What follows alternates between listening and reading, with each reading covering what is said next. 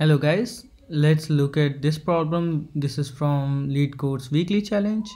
Let's see how we can solve this problem. So problem statement says that we are given n cities which are numbered from 0 to n-1, and there are roads between these cities, and there are exactly n-1 roads, and the connections are representing that there is a road from this node to this node. That means if 0 and 1 are each is a tuple in this particular connections array, then means there is an edge directing from 0 to 1, and similarly 4 to 0, then means there is an edge directing from 4 to 0. What we need to do is we need to ensure that by adding some roads into this particular connections graph, so that from starting from any node we can reach to node 0. So if we take this example here, what we were supposed to do is we needed to ensure that if we start from 1 we should be able to reach 0, and we start from 3 we should be able to reach 0, and so on for each node. So if we, for example, let's consider 1 for now. If we start from 1 we would never be able to reach 0 because there is no edge directing from 1 to 0 or directly or indirectly. Similarly for 3, and we can start from 2 and reach till 3, but again, as we have seen previously that 3 cannot be, from 3 we cannot reach 0, so starting from 2 also we cannot reach. Similarly from 5 we cannot go to 4, and from 4, so 4 is the only node that can lead to 0 without any modification. So the minimum number of changes that we can do here is just as you can see, the red ones, we can just change the direction here, and in that way we would be able to reach from each node to this node 0. Similarly here also you can just consider in the third example, both of them are already pointing to 0, so we can reach to 0 from each of them. It is also given that this graph will not have any cycle. It's not given, but yeah, with n nodes and n-1 edges between them, we can never have one cycle.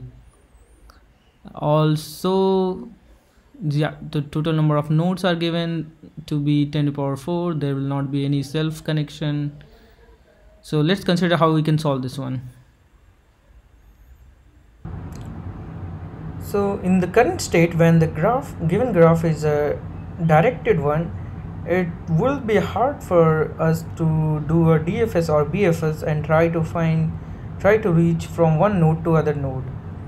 But what we can do is we can try to add fake edges to each of these relations in the different order as well. Like for example, if we were given 1 2 3 as well, we should add let me choose a different color so that we can distinguish.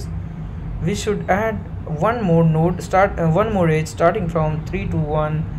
Then here as well we can add one more node starting from 3 to 2, so that it becomes bidirectional, so that it's easy for us to start from one node and reach the other node. Let me just add for now, and will explain you why do we need this. So once we have all the edges as a bidirectional edge, we'll start our DFS starting from 0 and check whether we can reach from 0 to all the nodes following the fake edge or the original edge. So if we are going to follow the original edge, this means that if there were no fake edge, we would have not reached from that particular node to 0 node. So for example, if we were to reach from 0 to 1, then we know that using the original edge, then we know that it would not be possible to come back to 0 without this fake edge. So in this case we would increase the counter by 1. Similarly, now that we are at 1, and we would check that because now we have made 0 to 1 as a possible edge, we will not consider for the previous one. We will just simply check for 1 now. What happens for 1? All the nodes which are achievable from 1, we'll check for them.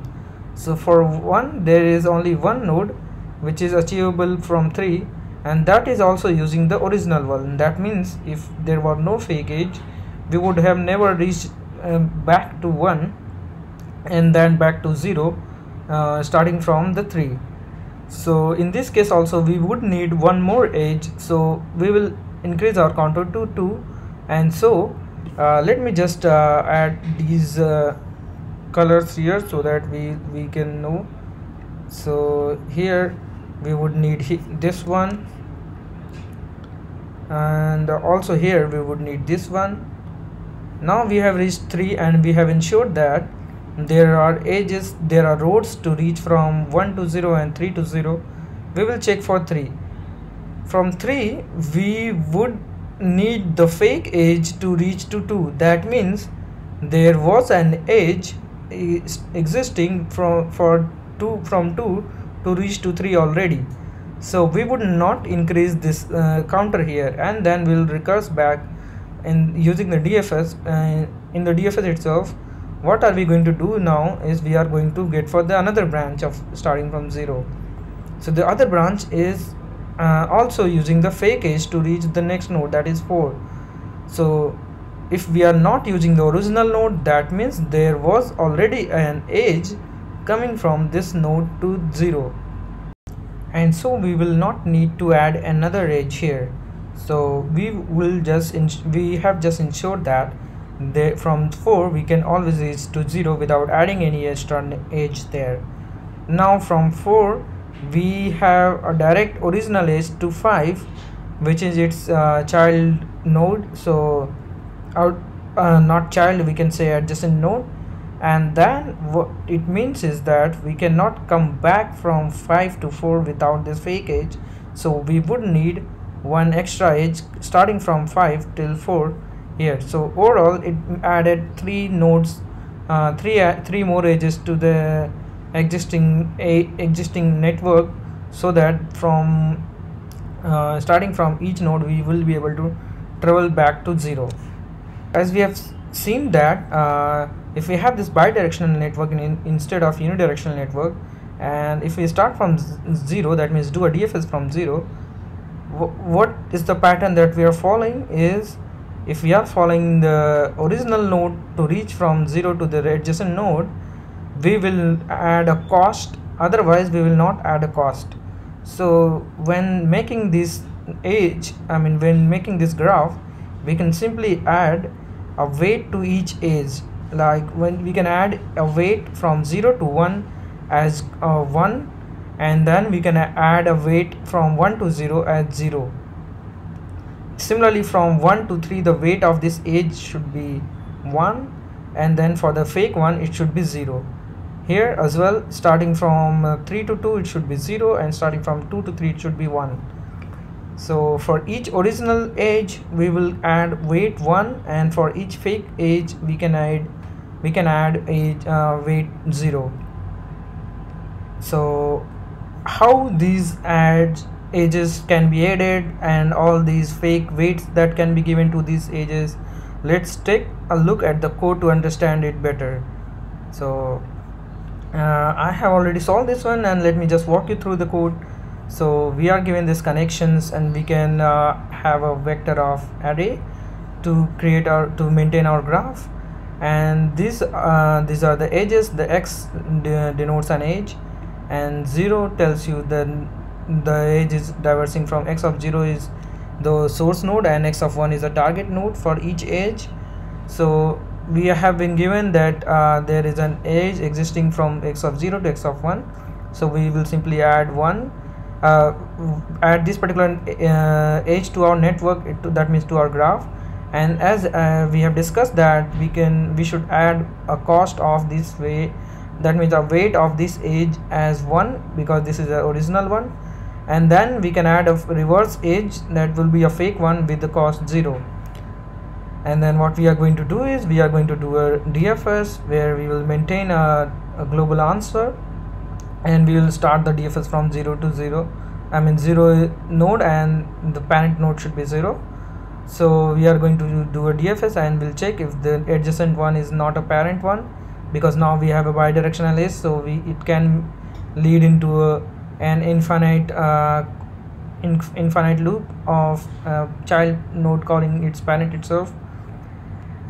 So we will just ignore if this one is the parent itself, otherwise for all the adjacent node we will check whether the second value, that means if this particular age is a original one through which we have traversed to this particular adjacent node, then we will increase our answer. Otherwise we'll just keep it that much only and do a DFS from the adjacent node. So yeah, I hope I was able to explain you guys. Please hit the like button and subscribe to my channel if you like my work. Thanks for watching this video, guys.